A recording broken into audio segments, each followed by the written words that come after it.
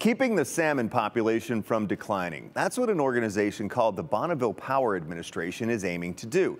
And they came up with a pretty unique idea: pay anglers to capture their predators called pike minnow. They prey on young salmon and steelhead. You can see what they look like on your screen. More than 1,200 anglers signed up for the program.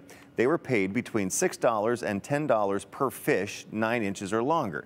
So the more fish an angler caught, the more they could earn, right? Well, between May and September of this year, anglers caught and removed more than 140,000 of them from the Columbia and Snake Rivers all the way up to Hell's Canyon Dam.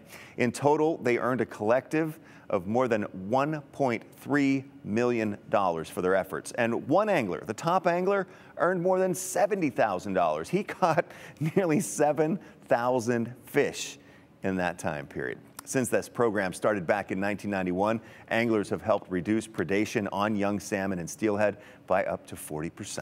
An angler's dream is to get paid for fishing.